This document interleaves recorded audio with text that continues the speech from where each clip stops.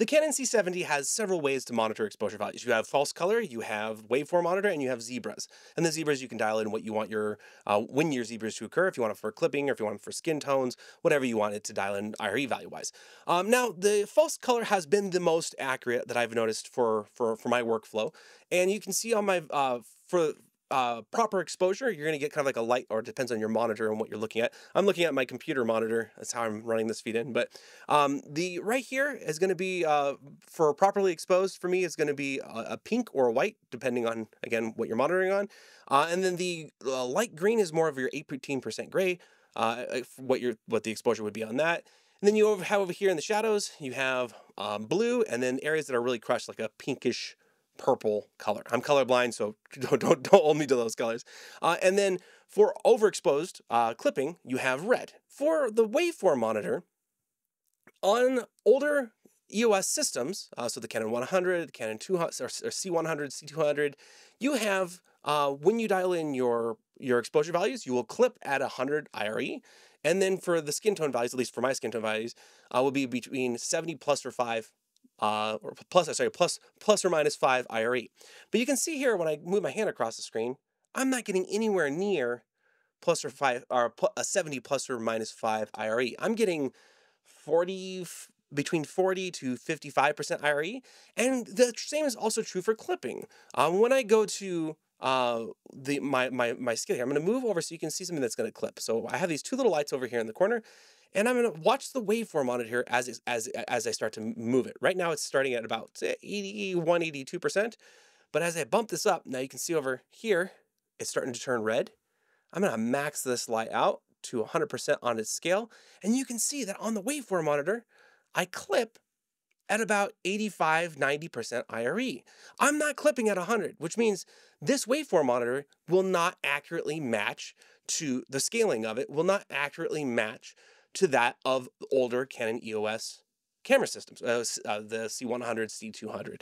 And so I was thinking it might be the DGO sensor, but then I ran my Atomos monitor through this camera. I'm going to get rid of the clipping there. I ran my Atomos Shinobi through this, through the HDMI port, and ran the waveform there. And my waveform monitor on that was clipping at 100. It was giving me my skin tones, my false color skin tones here at plus 70. My kid's in the background, sorry. 70 plus or minus 5 IRE, but it's not on this waveform. Now, Canon has said that they're going to be giving us an update on this waveform monitor, but that, as far as my understanding on that update, it's supposed to allow us to access accessibility options in the menu system so that we can click on the waveform monitor to make it bigger, because obviously the Canon C70 has a very, very small LCD screen, wonderful LCD screen, image quality wise, not so much hinge wise, but being able to see a waveform monitor in its full view would be great, especially if we were going to run this on like a gimbal. So that update's huge, but they haven't mentioned anything about allowing us to adjust the scale of the waveform monitor. And I've done all the recent firmware updates to see if it's been addressing this issue, and so far I haven't. So Canon, if you're watching this, please allow us to adjust the scale to match other camera systems within the Canon EOS cinema ecosystem, so that we can run waveform monitors on all the cameras and match our settings. And right now, with the current waveform monitor scaling, with it, it's not allowing us to get there. And now, so the same holds true if I try to use zebras. I have to now match my zebras to this waveform monitor as well, because that's how the zebras are coming out. The false color is coming out and matching my other monitors, but it's not for the zebras. So let's go ahead and switch over to, I'm going to get rid of false color here. Boom, there we go, false color is out. It might look a little bit, the color might look a little bit off because I'm running this out through my computer and recording on the OBS Studios, so that way we can see all the tools and stuff here going. So if it's running out and looks like the color looks off, my computer system's not running color as accurately as my camera is.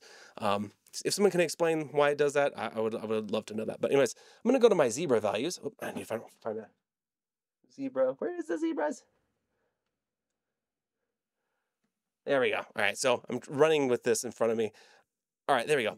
All right, so I have my zebras currently programmed to being my zebras are currently at 70 plus or 5 minus IRE, and you can see the areas that are currently in zebras. So since I registered these for skin tone values, not for clipping, I have a separate one for that, but we're just going to look at the ones for the skin tone values. You can see right now the areas that are in zebras. When I switch back to false color, boom, we have pink areas, we have green areas, we have gray areas, and that areas for the zebras are covering both of those.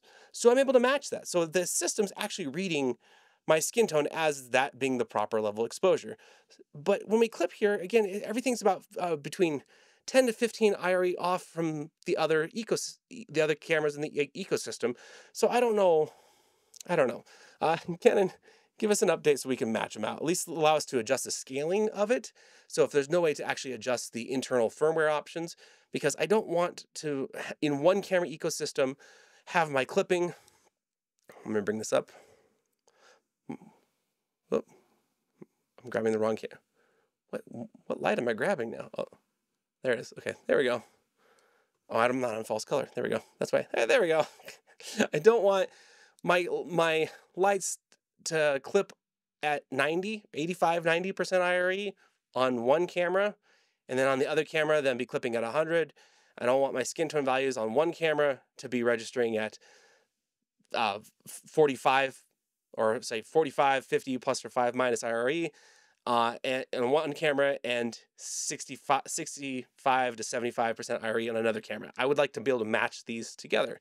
So if it's not something that can be adjusted in camera, maybe it could be adjusted just on the scaling values, on how the cameras, on our waveform monitors and zebras, and how we can actually we can just go into a dial, accessibility dial, so we can match the cameras among systems, because otherwise we're just going to have to run through separate monitoring systems. And again, through the Atomos Shinobi, I'm getting the same readings from this camera as I do in the other cameras ecosystems on the scales, but it's just not coming through on this one. So I don't know what it is about the Canon C70's monitoring options that are making this happen. So anyways, if you didn't know that was an issue, now you do. Currently, your monitoring options, your best level to monitor exposure is going to be with false color. It's going to give you the most dynamic room, because ideally on this right here, we should be able to fill out this waveform from 0 to 100. 100 being clipping, 0 being totally crushed shadows. But right now we're not. Right now everything's really starting to just get really, like, you have to really start to overexpose stuff to be able to get this waveform filled out, and I find that to be problematic. So if you do have if you have been running with your zebras at 70 plus or 5 minus IRE on this Canon C70, you might want to dial those back to 45 plus or 5 minus, 45 plus or minus 5 IRE. There you go. Around that ballpark. I can even double check on my menu system. Let me go to my menu system, and let's go to our, oops. I'm having to do all this stuff from the back here, so it's a little bit hard for me to grab. So, all right, there we go. We got our monitoring system here, and we go to, there we go. Yeah, 45. There we go. So Zebra 1 I have listed at 45 plus 5%. I can't speak today. 45 plus or minus 5% IRE for skin tone values, and for clipping I have 85% for before it clips. I start to get a warning, so it's not showing me zebras at it clipping, but right before it's clipping. So I hope that helps somebody who's learning about their camera system, Canon C70. And if you like this little tutorial here, I'm going to go ahead and go to a normal look here. If you liked this or got use out of this information, please like and subscribe to help the channel out, and I look forward to seeing you in the next one. Thanks.